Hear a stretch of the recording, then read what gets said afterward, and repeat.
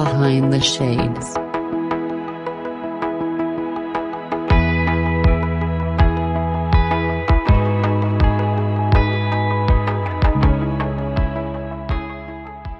My name is Semeniuk, and I'm a hypnotherapist. Have not done that for my whole life, by the way. I have been in many industries until I hit the rock bottom in my life, and I decided, okay, I want to help others, and I want to help others in a very deep way, which is working with the subconscious mind. 7 years ago, I moved to Canada from Ukraine, and it has been one of the most transformational experience for me, learning, diving deep into the different country, different culture, but at the same time, I grew so much in my mind and in my spirit. And people can find me on my website. If they want to work with me, they can book a consultation call. I am very active on social media. They can find me on Facebook, Instagram, and I have a very big YouTube channel where they can watch long content videos. Perfect. Well, thank you for that. And I must say, it warms my heart to have a fellow Canadian on the show because I'm from Toronto, Canada. So where are you from? Calgary, Alberta. Calgary. One of my childhood friends is out there. So beautiful place. I was there last year, April, for the first time. And it was absolutely beautiful. And I can't wait to go there and visit again. So welcome, fellow Canadian, welcome. Thank you. So let's start from the very beginning of your journey. How did you get into this, and why is this something that you are doing today? So about 4 years ago, I realized that I'm kind of got to the point where nothing really works in my life. Having a great family, having an amazing relationship, having kids, I found out that why am I still not happy? What is missing? And so I went to see a psychologist, and it was a very beautiful experience. And I went on and on and on, and I realized like I'm just talking.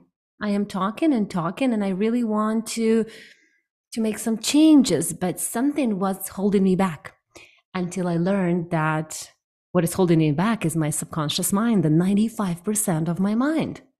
And I'm working on 5% on analytical and logical mind. Of course, it's 10 out of 10. Your feelings mind is going to kind of win over. And so I decided to go deeper and look for methods and modalities that will help me. And one session, and I found it somehow by maybe it wasn't an accident. I don't believe in accidents, by the way. It was definitely, this experience was given to me, but I tried a hypnotherapy session, a specific method. I loved it, fell in love with it. And I was like, I want to do that.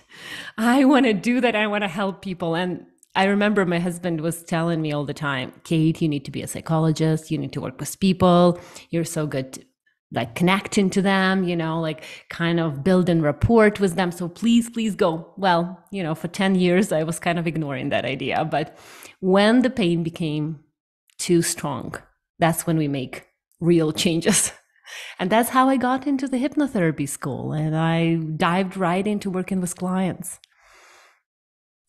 So for those who don't know, tell us a little bit about the hypnotherapy. What does it mean, and what does it entail when someone is going through it and wants to discover it for themselves?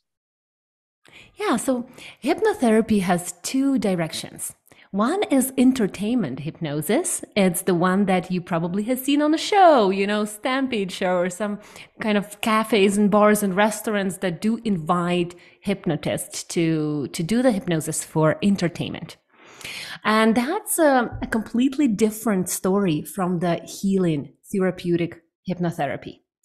Hypnotherapy is a journey that you go into yourself and you bypass that analytical mind, because we know already. With analytical mind, we know everything. What we should do, what we shouldn't do, what we have to do, what we could do. We know that we have a full potential, that we are lovable, we are worthy. But as soon as the trigger comes, we kind of regress ourselves back to the limiting beliefs and feelings and emotions, triggers, reactions. And so, working in the hypnotherapy, which is a natural state of mind, the deepest hypnosis is asleep. So, when people say, I can't be hypnotized, I always tell them, well, you can sleep, right? Which means you can absolutely go into hypnosis. Everyone can be hypnotized because it's a natural state of mind. Daydreaming, watching Netflix without, when you're going like zoning out, sleeping, this meditations. All of these are altered state of consciousness. And that's where you go into the subconscious mind.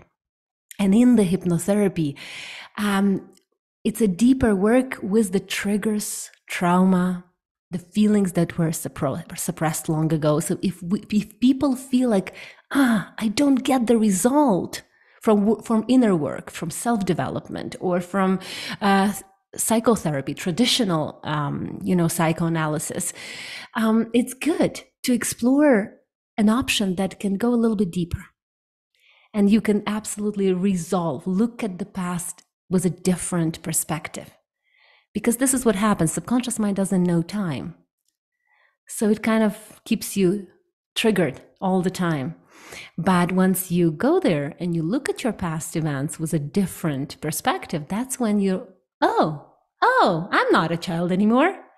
I don't have to do that anymore. It's like you told me before we started the recording, right? Like I came to peace with everything that happened in my life because I realized that I'm not a child and I'm not out of control, right? And I have a choice.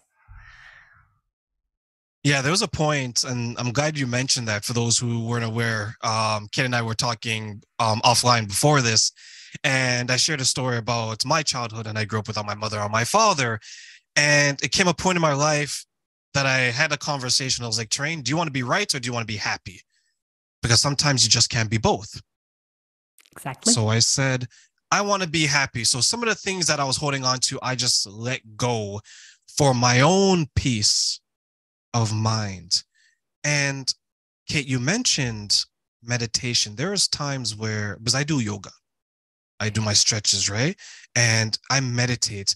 I remember there was a time when I first started it, I used to like construct realities in my mind, right? Mm-hmm. And I used to just, as you mentioned, zone out, and I would actually close my eyes, focus in, and I would actually live a life that was a little bit alternate to what I go through in reality, right? Is that a part of the hypnotherapy? Exactly. It actually tells a lot.